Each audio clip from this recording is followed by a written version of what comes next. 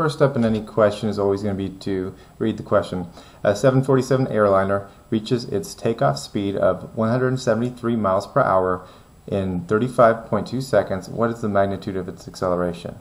So right now what I'm doing is I'm deciding, is this a constant velocity problem where you use v equals d over t and have only a single v?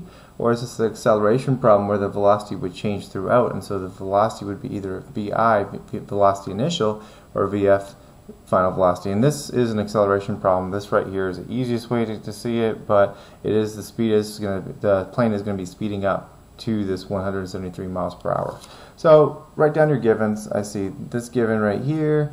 That's going to be my VF because it's going to get to that speed. So 173 miles per hour, and it's going to take 35.2 seconds to get there.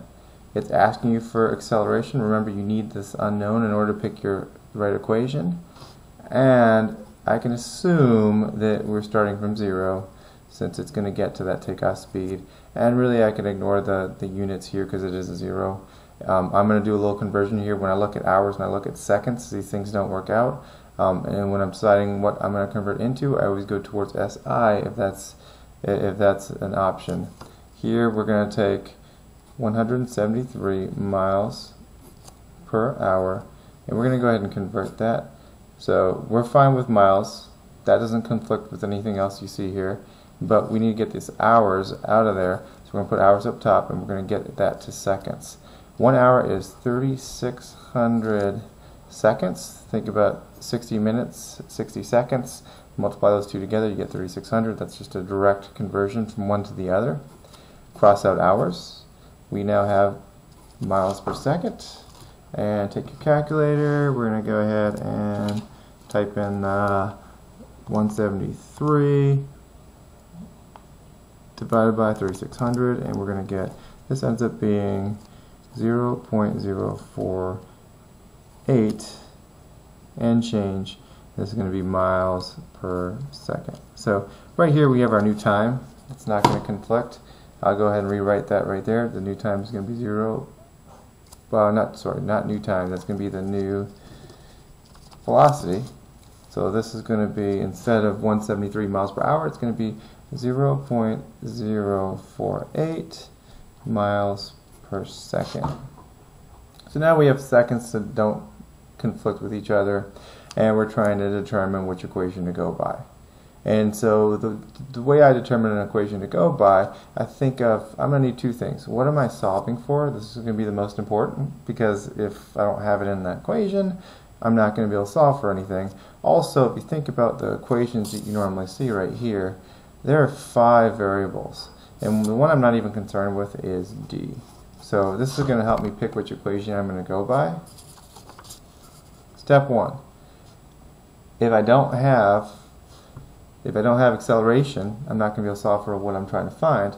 So make sure that the equation has acceleration. This one does have acceleration, this one has acceleration, this one has acceleration, this one does not have acceleration. So as of now, there's 3 possible choices.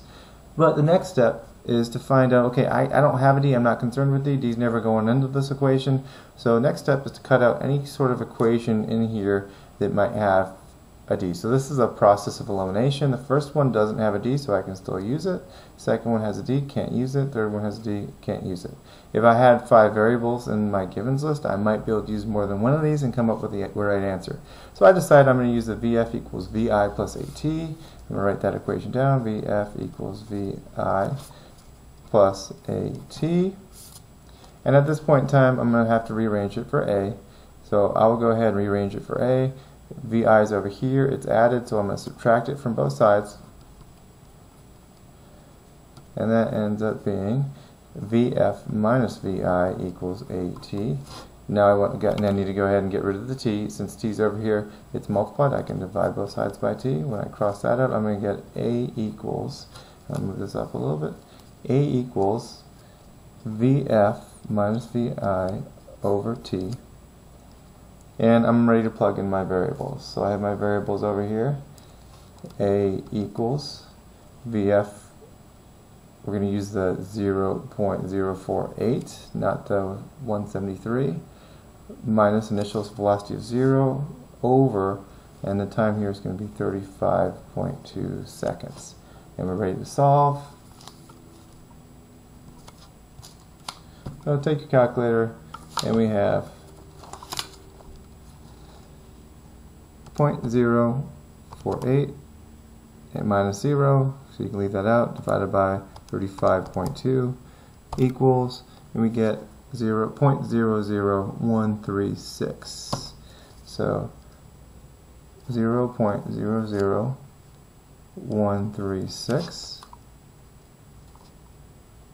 And so the acceleration here will be 0.00136, and we have to look at our units. Going in to the problem, we had miles per second, and that's going to be over seconds, so this answer is going to be miles per second squared. So we keep our distance that went into that, we keep our time, which is time, it's distance per time over time, which ends up being this right here, this answer. If the question asked me to convert to something else, then I might be able to go ahead and I might turn this into meters per second.